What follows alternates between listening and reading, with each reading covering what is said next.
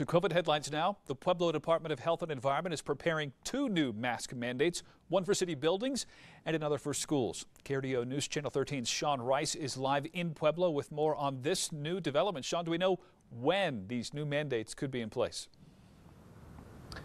Yeah, Bart, from what I've been told, the earliest Pueblo residents will be mandated to mask up in city buildings and schools is early next week.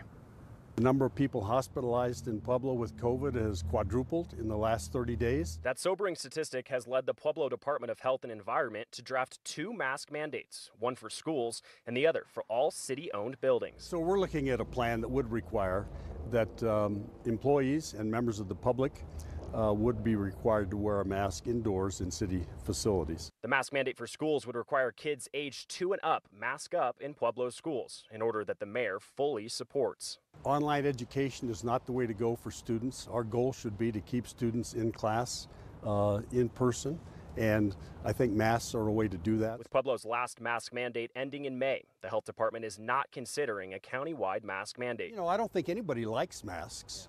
But I mean, you know, when you consider what the mitigating factors are, what are the least restrictive means to make sure that we're doing as much as we can to protect people? With the Colorado State Fair beginning Friday, thousands will visit Pueblo in the coming week, an event city leaders don't want to see canceled. I much prefer masks to limiting capacity at events, or I much prefer masks to canceling large indoor events. So you have to weigh it in terms of what the alternatives are.